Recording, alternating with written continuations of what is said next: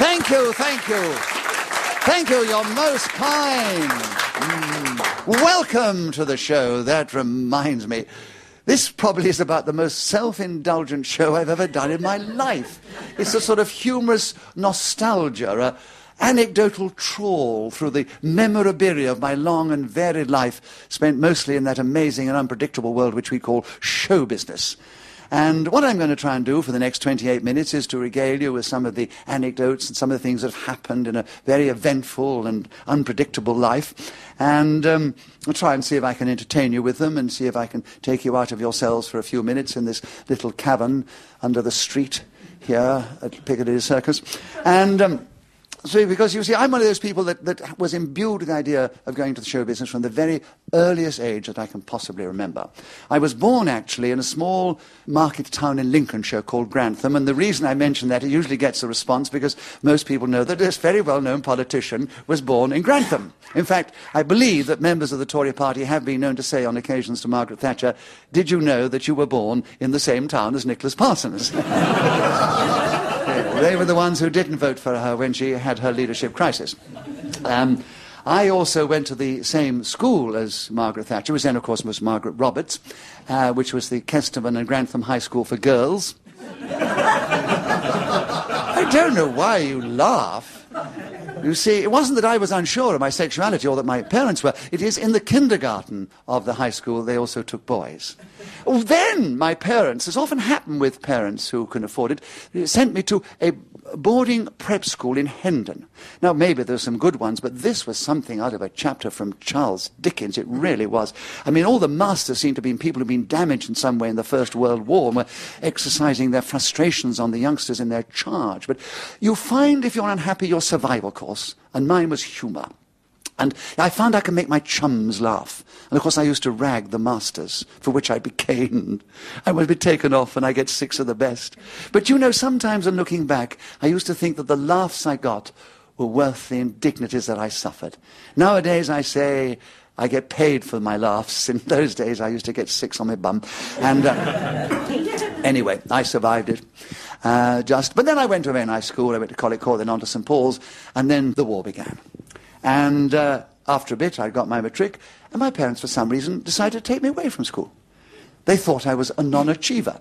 It was difficult. I was dyslexic at a time when they didn't know what dyslexia was, and they thought I was just rather slow and backward. And, of course, I had a stutter, you see, which didn't help. And my father said to me, "I think it's about time you decided what you're going to do." And I said, "Dad, there's only one thing I've ever wanted to do, you know. I want to be an actor." And his reply was very succinct. "We know all about that, but let's be serious." And my mother was horrified. She was convinced that the show business was a world of deprivation. We were full of dissipated, depraved, and perverted human beings. You know, and if I went into that, I would be dragged down into the mire and finish up as some depraved alcoholic or perverted, I don't know. In fact, I said to her, quite later when I was already in the business, I said, "Mother, I've never answered it because you enjoy going to the theatre." And she said, "Yes, I do." And I said, "You admire people like Edith Evans and Sybil Thorndike and Rafe Richardson?" She said, "Yes." I said, "Well, do you think they are all like that?" And she thought for a moment and said, "No. But isn't it a pity they have to work with those sort of people?" Anyway, they were determined I wasn't going to go into show business, and I must say it was difficult. The war was on. And my uncle took a hand, because I've always been rather clever at making things and repairing things, and he thought, why not engineering? He got in touch with some relations in Scotland, they got in touch with friends, and the next thing I knew, I'd been offered an apprenticeship in an engineering work on Clydebank, a firm called Drysdale's, who made pumps and turbines. And then during the middle of the war, with the blackout and all the other indignities and problems, I was on a train going up to Glasgow, only barely 16 years of age. I found my way to the YMCA, got some digs, got a boiler suit, and the next day I was on the tram car going down to Yoker on Clydebank to begin my apprenticeship. I had entered another world. It was a traumatic experience. As I walked in the blackout with the snow on the ground, I thought they were actually speaking another language. And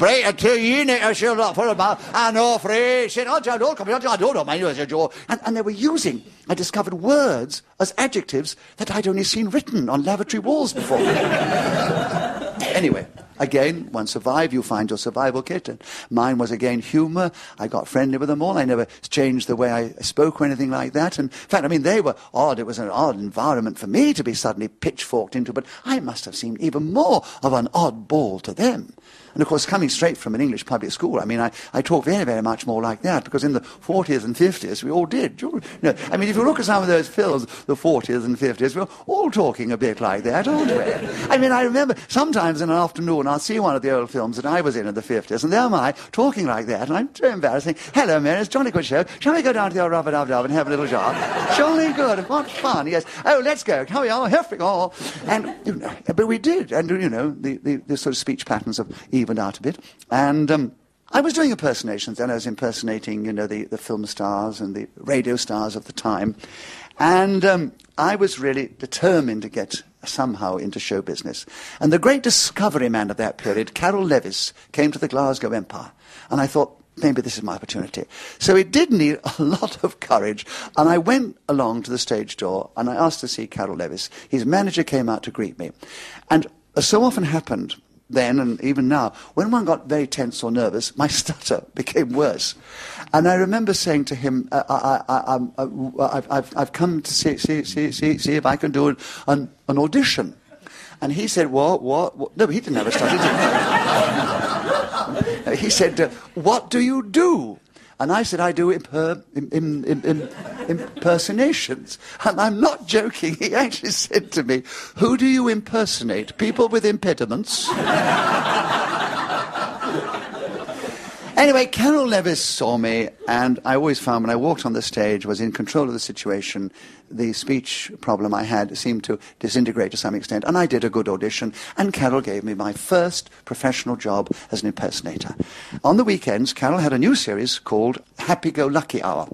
And at that time, the BBC, in their wisdom, decided that all their comedy shows should come from a little theatre they'd taken in Bangor, in North Wales, on the assumption because it was the furthest point away from where the Germans would fly in and least likely to be bombed.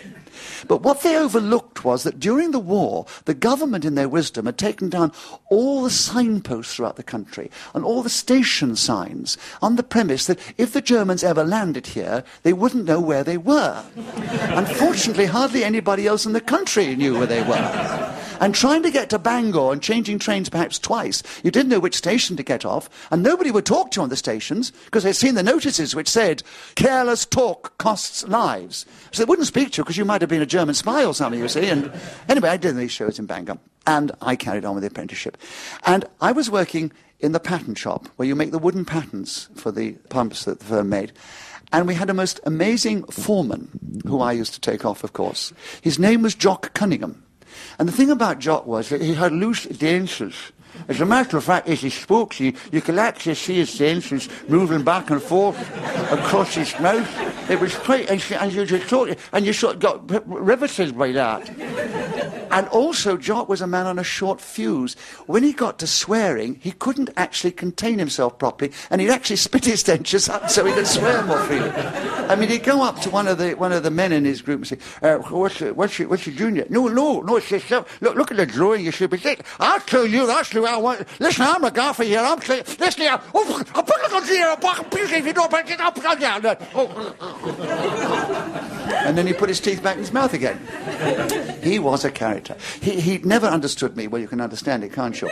And he had his little office, which was what he called his box. It was lightly raised. He could survey the whole domain in front of him. And in those days, of course, the foreman, or the gaffers as we called them, they were the boss there. They could clip an apprentice around the ear and, you know, there's no coming back. He said, I'm putting you there because I think you're a troublemaker. I think you impersonate me.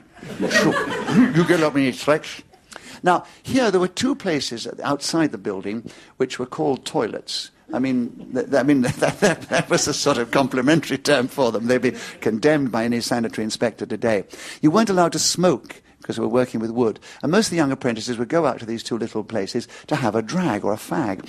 And on this occasion, I'd left my bench. And he says, where are you going? I said, I'm going out to the loo, Jock. He said, what are you going to do? I said, what do you think I'm going to do? He says, well, don't you be long, because I know how long it takes. Well, I get out there, the first door shut. try the second door, walk in, there's three of my young mates there. He says, here, come in, Nick, come in, close the door, don't let Jock hear us. He said, carry on. Well, it's a bit difficult to carry on, as you can imagine. But then suddenly, for no reason at all, one of them suddenly said, hey, Nick, give us one of your impersonations. Give us Charles Boyer. Now, can you visualize this situation? One of them was standing on the seat at the bank, holding onto the cistern like that. Another one was behind this door, sort of tucked in there. And the other one was sort of tucked in on the other side. And I stood facing these three fellows, sort of saying, no, my darling. Don't move. As you stand there with the light on your hair and your image in the mirror behind, this is how I want to remember you. Oh, Gina, that's great. Oh, I remember that film. Betty Davis show you all this in heaven. Oh, it's great. Hey, Nick, give us Jimmy Stewart. No, listen, I just want to say I'm sorry. I'm in the most embarrassing situation. I came out here to obey the laws of nature, and you got me doing this. I just done this film, Mr. Smith Goes to Washington. I don't know whether I can carry on. Oh, Gina, that's fantastic. That's great. Oh, I love you, Jimmy Stewart. And I went through the whole repertoire, the whole lot, and they suddenly said, hey, Nick, give us your piece of resistance. Give us Winston Churchill. I said, never before in the history of human endeavour has a young man found himself in such a compromising situation. Standing here as I do, facing three stalwart lads, endeavouring to obey the laws of nature. He said, come on, and I was back at my bench.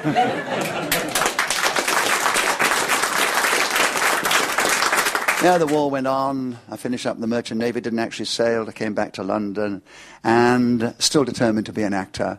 Parents still endeavoured to stop me. I got one or two little jobs in the West End, and I thought, no, I must learn my job. I must go and work in repertory, because there's some great repertory companies around at that time, where they did one play at night and you learnt and rehearsed another play during the day. I went to the New Theatre in Bromley. Actually, it started because I went down there to play the American in While the Sun Shines, Terence Rattigan's play, and the man who ran that repertory theatre, Ronnie Carr, great director, great producer, said, I think you should stay on. And I thought, yeah, that's a good idea. And gave me a contract for 12 weeks, and I stayed for 2 years. But I played every single part imaginable, and I really learnt my craft and learnt how to walk a stage, as we say in show business terms. There were some wonderful people in that repertory company at the time, and the leading lady was Noel Gordon. Lovely lady. I think I was secretly in love with her. She was gorgeous and sweet and a brilliant actress. And later on, Sheila Hancock came there. She was wonderful. And Alec McCowan started there. A lot of people went through that wonderful repertory company. And one of the people who came down occasionally to a guest in one or two shows was Kenneth Williams. I got on very well with him. The rest of the cast didn't know how to take him at all. He was eccentric and delightful, even in those days. And he was a great gift for ad-libbing, which reminds me of probably one of the greatest moments of ad-lib I've ever experienced in the theatre. Because when you're doing a show live on stage, you know, something goes wrong, it's a challenge sometimes to work your way out of it. And this particular instance was a thriller, in which Kenneth was playing a rather nasty sort of character who everybody really hated him. And I was playing the sort of hero type. And there came a moment in the play when he produces a gun, and I then see this, make a lunge at him, grab the gun, but the gun actually goes off, and he gets shot. And he dies an agonizing death. Nobody in the audience is sorry, because they didn't like him at all. But he'd given a rather civilian character. Now, when you use a gun in the theatre, the stage, you use blank cartridges. Well, of course, it's obvious. It has to go to me, of course. Otherwise, I mean, you run out of actors in no time. But they're not always very reliable. So, if the gun doesn't go off, what the audience actually hears is a click. And then the stage manager in the wings has another gun, and he fires the gun, and then the audience, the shot comes from over there somewhere, and it's supposed to have been here in the centre of the stage. The audience, you know, they know what should have happened. On this particular night, Kenneth gets the gun, leap forward, grab it, and there's a click. We pause for a second, and from the wings came click. And we both stood paralysed for a second. Then I can assure you that when something really drastic like goes wrong, your adrenaline pumps quicker than you knew it was possible. So I did the only thing, I had the gun in my hand, I said, right, stick 'em up! Stick 'em up, put your hands up, move back, move back. Now, in my mind was to get him into the wings to see if I could get some other way to finish him off. Say, keep going, go back, back, yes, go on. No, you think you're going to get away with that? Oh, you little scouty, oh, yeah. And we got right into the wings, and I realized we'd gone off to the wrong side. The stage manager was the other side. So I quickly said, Ken, take the gun, chase me back. So I came back with my hands up, and he came with the gun saying, yeah, you're thinking you're away with that, didn't you? Yeah. Oh, yeah, you think, no, you can't mess about with me. No, yeah, go on, yeah. And we went right off into the wings on the other side of the stage, and there was the stage manager and half the cast who weren't on the stage just looking at us in amazement. I said, well, give me something.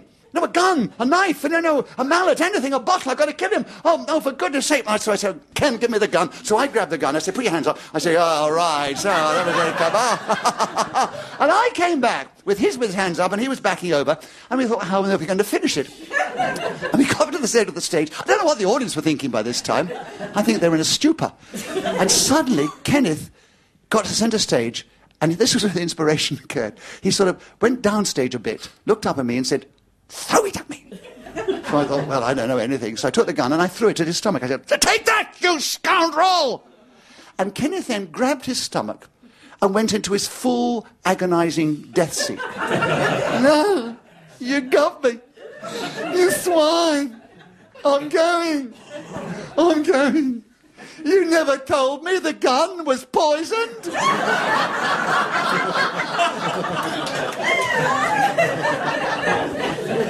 Show business, right. Yes, I went to the famous Windmill Theatre, which fascinates everybody, and I did an audition. It was run by an amazing entrepreneur and businessman called Vivian Van Dam. He said he discovered comedians, but I don't know why, because he didn't have much sense of humour. He always liked to be known by his initials of VD, which was very strange. But he did present a brilliant little review show there, which was very tasteful, actually. I mean, everybody thinks it's racy and exciting, but at that particular time, the Lord Chamberlain's office existed, so everything had to be passed by the Lord Chamberlain before it could be seen on the stage. So everything was very discreet, and in comparison with what you can see nowadays, both on the stage and on television elsewhere, I mean, it was almost antiseptic. It was run like a cinema. 6 shows a day, 6 days of the week. We did 36 shows, and it was continuous. So if people vacated their seats in the front and others wanted to stay on, they could come down. So the comic always followed the big, exciting number, the fan dance, where all these men, they're nearly always men, most of them in sort of dirty Macs sitting there, and all their hot breath was still with them. And you would have to follow that. And as you came on, a lot of people would be moving to take the seats which were vacated in the front, you see, and you would have to keep going, and you recognize faces that you've seen in the first 2 houses, or the 3 houses sometimes, and, you know, and then as you started, half of them would put their newspapers up and start read, and you had to fight against this. It was great experience, but didn't teach you how to be a comedian, it just taught you how to survive.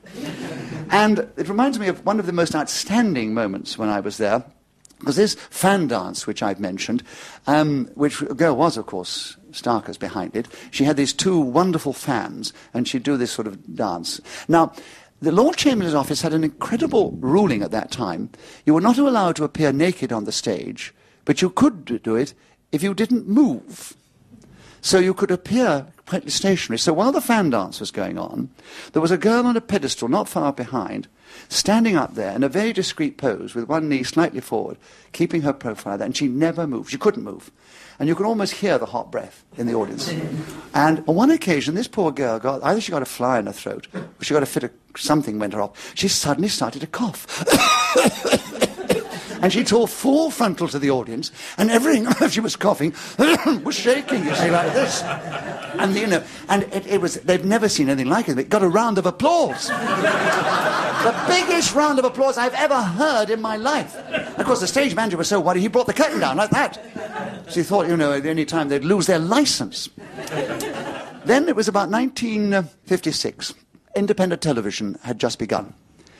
And George and Alfred Black had been asked by ATV to make a new comedy show. And they announced that they were going to discover the new and unknown stars of independent television. Now, they gave this show more hype than it was possible to give it. They gave it the title of Strike a New Note, which was the title of their father's famous show during the war, which discovered Sid Field and Terry Thomas and Zoe Gale and 1 or 2 others. And they gave it so much publicity, I don't think it could possibly live up to it. And I happened to see the very first show, And it was really pretty ghastly. There was one chap in it I thought was rather talented. Had terrible material, but he was good. Had a round face and a moustache, and remembered his name was Arthur Haynes. The following week, I happened to catch the show again quite by chance, and it was even worse, pathetic. And the following morning, my agent phoned me, Richard Stone. He said, Nicholas, have you seen a program called Strike a New Note? And I said, isn't it absolutely terrible? He said, they want you to join it. I said, when do I start? We don't question things in show business. I joined the show. I did a little bit of comparing to begin with and one or two sort of my little stand-up bits. And then at the end of 6 shows, George Black said, I'm going to get rid of everybody else, but I'm going to keep Arthur Haynes and you, and I think you should do sketches together. And more we were doing sketches from different writers who sent them in, young writers. And one particular writer called Johnny Spate was sending stuff in. And his stuff was quite different and very original. And we did more and more of Spate's sketches until in the end it finished up that Johnny Spate wrote all the sketches. And Arthur evolved from being a music hall stand-up comedian into being a sketch comedian, and I evolved from being a sort of all-rounder, done a lot of different things, into a straight man. When you work very closely with somebody, you get a sort of empathy, an intuitive understanding. You never speak at the same time. It's strange. You get the messages, I think, through the eyes. And on this occasion, I was a bank manager, because I was always the figure of the establishment, and he was always the representative of the working man. And he was his tramp carrier to come into this bank to borrow some money. And he was going on chatting, and suddenly I looked at him, and I could see he'd gone. He just looked at me like that, which he always did. So I said, try to help him out. I said, Mr. Haynes, I think perhaps the word you could be searching for now is collateral. He said, Mr. Nicholas. That's the way he used to put me down. Mr. Nicholas, that's very strange you should say that, because that was the very word I was searching for. Now, how could you have known that I wanted to use that very word at this time? And then, of course, I started to giggle, which the audience loved, and they would go, and then he started feeding on that, saying, yeah, you're very naughty of you, Nicholas. You're laughing at me now. And so we'd ad-lib and gag around this, because he never learnt it. And once, actually, a journalist wrote and said, Arthur Haynes has got the greatest televisual face you could imagine.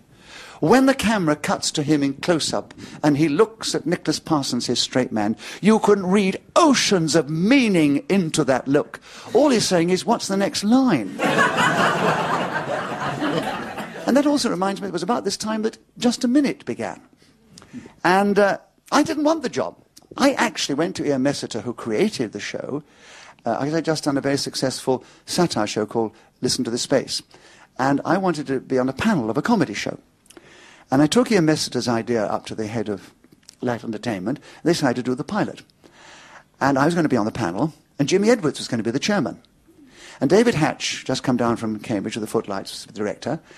And Jimmy Edwards was never free on a Sunday when they wanted to record the pilot program to see if it all worked.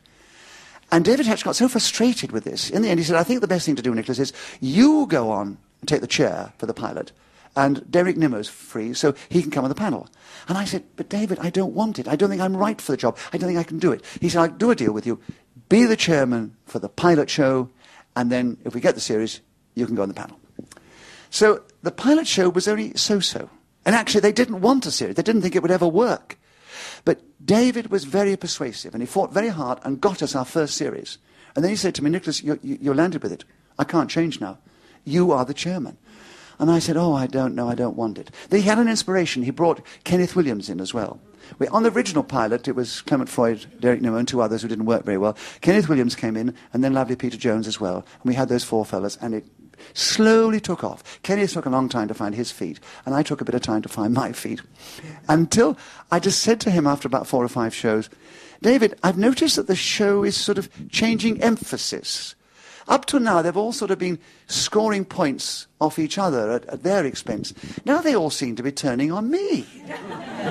And he said a very shrewd thing. He said, Nicholas, I think that's the way the show is going to develop, and I think your shoulders are broad enough to take it.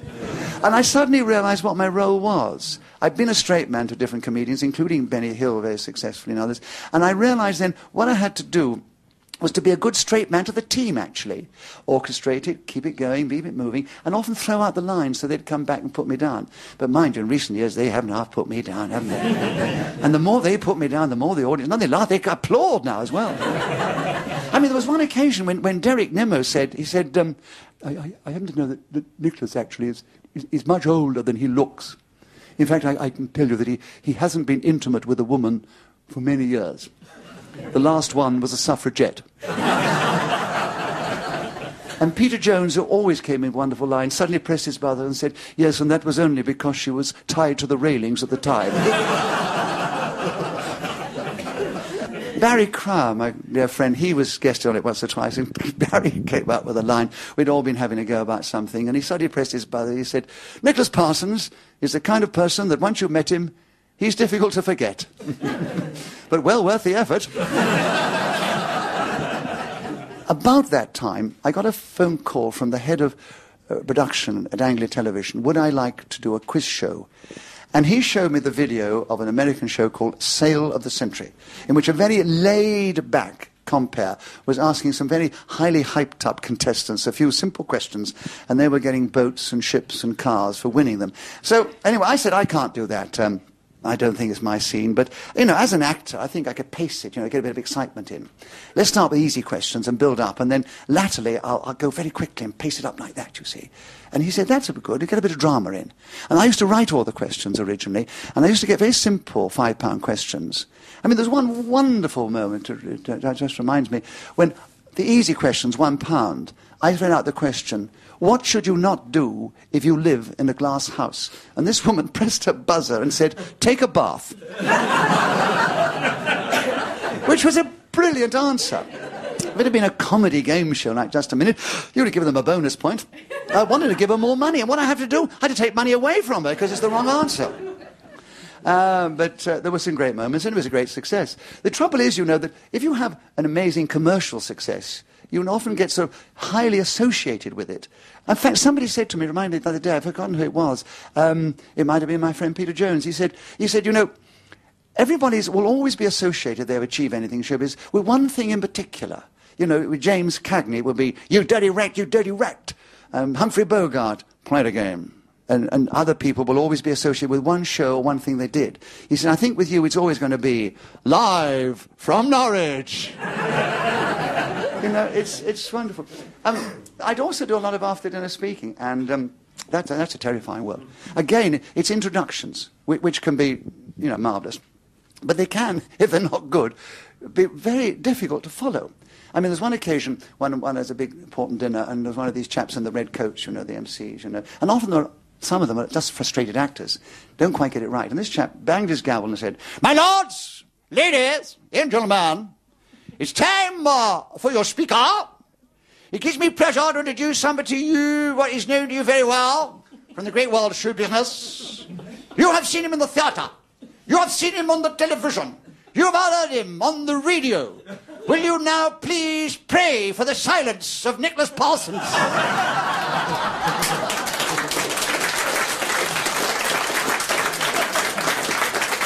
Well, I'm not going to try and follow that, because you've been such a warm, lovely, responsive audience. It's been a thrill and a pleasure to be here and perform to you. Thank you very much.